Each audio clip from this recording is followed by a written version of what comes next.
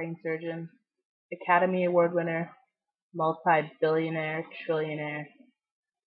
But there's something else you should know. I'm a person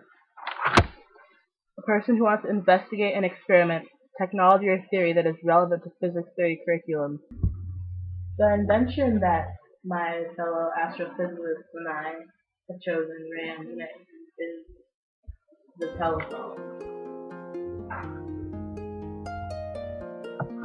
I am Dr. Stephanie, and this is our special guest, Dr. Bean.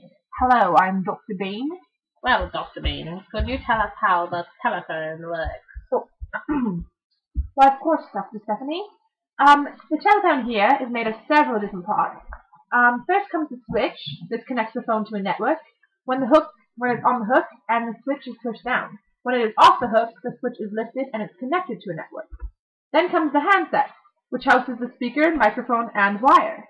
The microphone is where you speak into, and the ringer alerts you when a call is coming in. The dialer and number pad is where you dial. Well, Dr. Janai, how does the telephone work? Well, Dr. Stephanie, it goes kind of like this. The hook is what connects you to a network. When the phone is down on the receiver, the hook is open, so you're not connected to the network, and the ringer is enabled to notify you of calls. When the phone is off the hook, you're connected to the network, and the ringer is not enabled, so you cannot receive calls. The network? Isn't that a bunch of cables all around the world that connect you to others? And two wires lead from a home phone to a telephone pole, which then connects you to every other wire? Why, yes, in fact, that is fact. Now, onto the number pad. Each number in the number pad sends a specific electrical signal through the network to the main bank. When the numbers are pressed in a specific order, you will be connected to the person you're trying to reach. This is why you can't dial when the phone is on the hook, because the electrical signal can't be transmitted through the network. Therefore, no phone call. And next, I can tell everybody about the microphone. The microphone and the speaker are both encased in the handset. The microphone has the job of converting sound waves to electricity. The microphone is made up of the diaphragm, a polarized electret, and a copper wire attached to the circuit, which is always feeding the electret with current. When you speak, the sound waves your voice produces cause the air to vibrate. This causes the electret to vibrate. The current that is being fed is no longer constant because the electret is vibrating. The current then starts to fluctuate along with the vibrating electret. Now, sound waves have been converted to electricity. The current is magnified by the circuit inside the telephone. Then it is sent into the network, whoever is on the other side of the phone call. Next is the speaker. The speaker does the exact opposite of the microphone and converts the electricity to sound waves. The speaker is made up of the diaphragm, a metal coil attached to the diaphragm, and a magnet. The electric current flowing through the wire reaches the metal coil and causes it to become magnetized. Since it is being fed electric current, it is now an electromagnet. Since it is attached to the diaphragm, it does not get stuck to the magnet.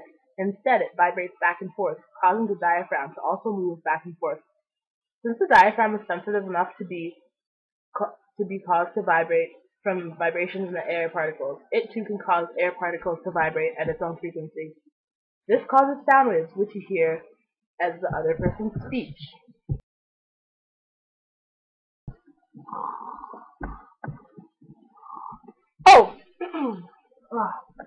Sorry, Dr. Stephanie. Well, this relates to physics 30, because some physics 30 principles demonstrated in the operation of a telephone are electricity, magnets, and waves.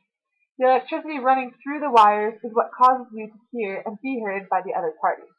The sound waves you create is what initially creates the change in the electric current. Once the metal coil is fed the current, it is turned into an electromagnet. This was one of the principles for a magnetics unit. Social impacts of a telephone.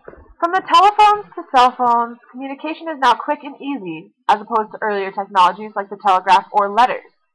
It has become a part of everyday life, and now with cell phones readily available, it is now simple to communicate during times of crisis or just on a regular day. Bringing this to a more serious topic, some negative impacts are the lives been taken by the cell phone usage. 81% of the U.S. have admitted to texting while driving at one point or another. Texting while driving makes you 23 times more likely to have a collision.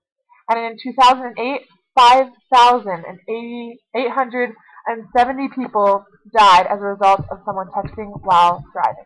In most people's careers, they will be using a telephone at some point or another. You will need to use it for international business connections and other things.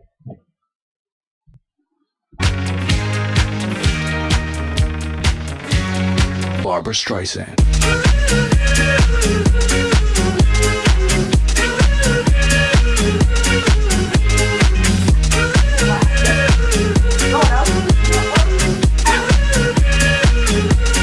Barbra Streisand.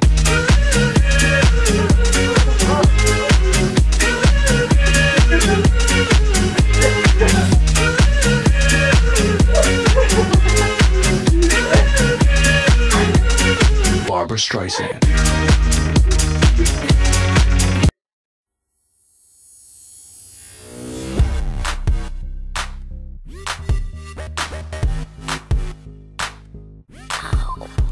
This kitten got your tongue tied in knots, I see. Spit it out, 'cause I'm dying for company. I noticed that you got it, you noticed that I want it.